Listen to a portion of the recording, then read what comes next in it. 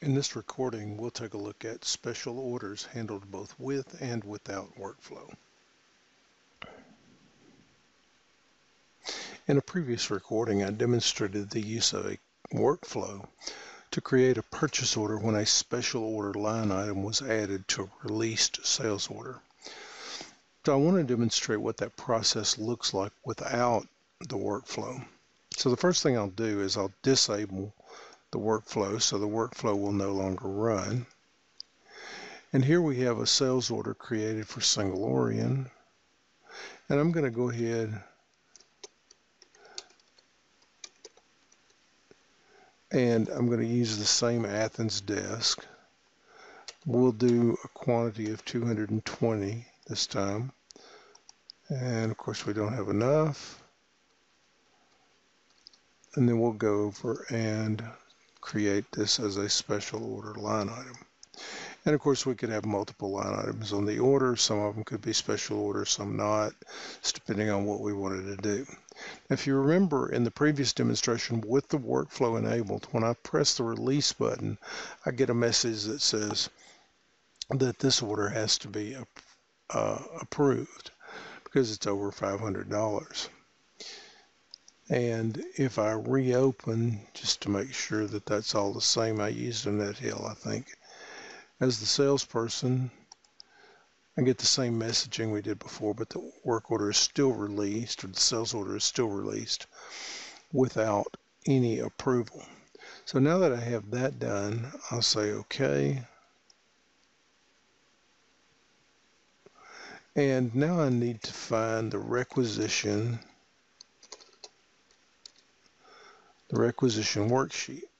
In the requisition worksheet, I have an option to get sales orders, and we can filter these so we only do one document or one set of items at a time.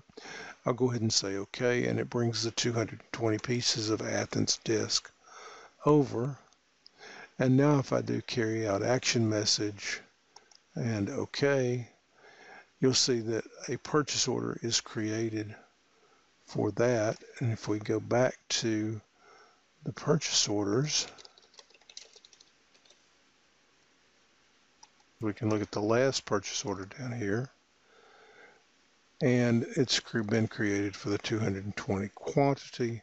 Notice that it is still open. I can go ahead and release that. Let's look again at what happens when we enable this workflow. And now we'll go back to the sales orders.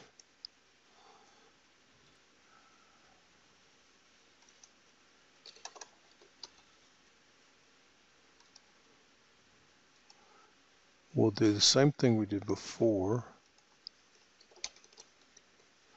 with the same item. Let's do a different quantity so it'll stand out a little bit.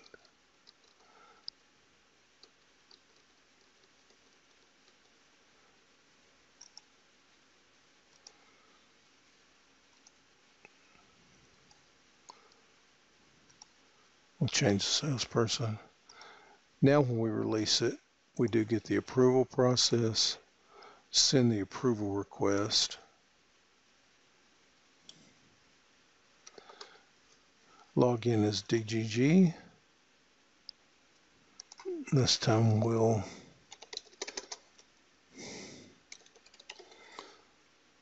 search for the request to approve, and we'll go ahead and approve that sales order.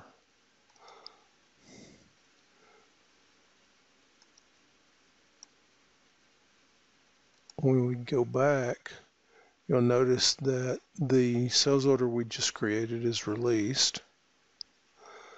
If we go over to purchase orders,